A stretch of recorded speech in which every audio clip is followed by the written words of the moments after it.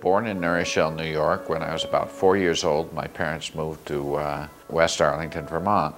Then I went to college at Haverford College outside of Philadelphia and was an English major. And I had no interest in being an artist until really by accident I took a sculpture course in my junior year and I just fell in love with sculpture. Originally, I think what drew me to sculpture was working with materials, working with clay, working with plaster, working with stone, and the combination of that and the three-dimensionality of it. My father grumped and groaned for 2 or 3 years after I told him I wanted to be a sculptor. He said being a painter like my oldest brother Jarvis was not very economic.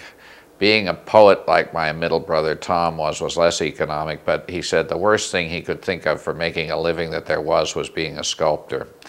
And I've proven him wrong. So I went to the Pennsylvania Academy of Fine Arts for 3 years and studied sculpture there. And then I won a traveling fellowship, which was supposed to be for 3 months. So we took a Yugoslav freighter, which was the cheapest way to travel across the Atlantic at that point. Took 2 weeks from New York to Genoa, and then went to Rome thinking we'd stay for 6 months because we'd saved up some money for this. I loved it there for the art that was there that I could see. Rome in the 60s was a wonderful place for sculptors to be because bronze foundries were very, very cheap compared with what bronze foundries were over here. And I trained in marble carving in Carrara every summer. Our 6 months in Italy is now extended to 46 years and doesn't seem to be over yet.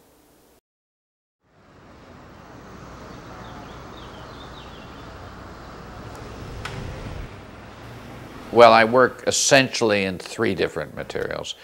I work in wax for bronze or resin casting, in stone as carving, and I work in clay, usually for terracotta, but once in a while for casting in resin. The way I do stone carving is often that I will see a piece of stone and I'll think, well, I think I'll carve that off, and I see where that leads me, and it leads me slowly into the carving itself. And each stone you carve is different, and so you may carve it slightly differently. It's not so much the challenge of the material as it is the challenge of being able to project the material into space in some way that I enjoy. People looking at my work often say it's influenced by pre-Columbian art, but it isn't particularly. It's only very recently that I've started seeing much of pre-Columbian art.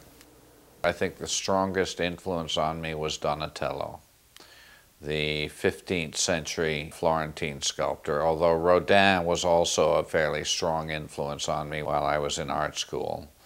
Later on in Rome, Bernini became an important influence. When I would have trouble with a marble carving, I would go over to the Borghese Gallery and stand in front of a Bernini and say, "John Lorenzo, I'm having trouble with this carving. Can you suggest what I should do with it?" And he would usually give me a nice answer. I'm very much influenced by medieval, especially French medieval gargoyles and things like that. I was commissioned in the early 70s to design 11 gargoyles for the National Cathedral in Washington, although I did monsters even before that.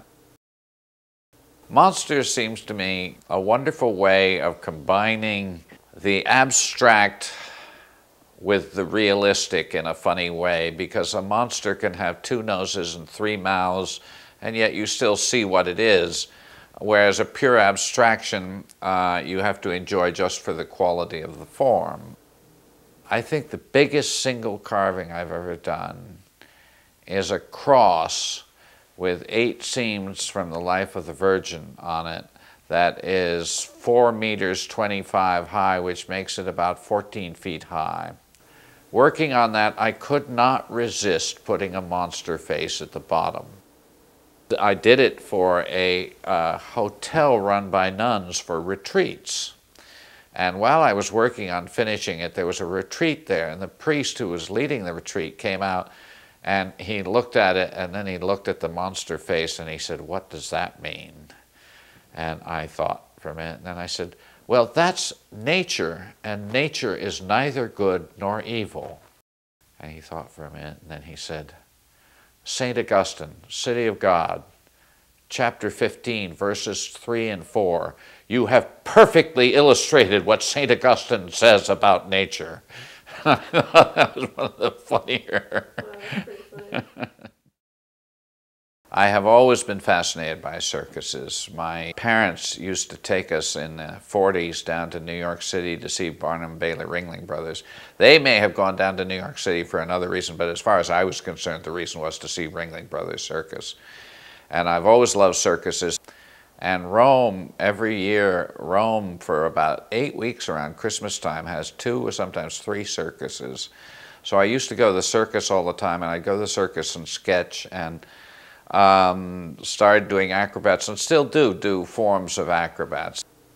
I just enjoy it. It's like I love mermaids. I mean, or well, I should really say merpersons, because I sometimes do mermen, and sometimes mermoms, and sometimes mermaids. And then I also work abstract, and I work abstract in marble particularly, because there's something about the quality of the material that I want to bring out that wouldn't come out if it were too realistic. And I like the varied textures you get in marble with using different tools. I mean, what the point chisel does, what the tooth chisel does, what the flat chisel does, what polish does.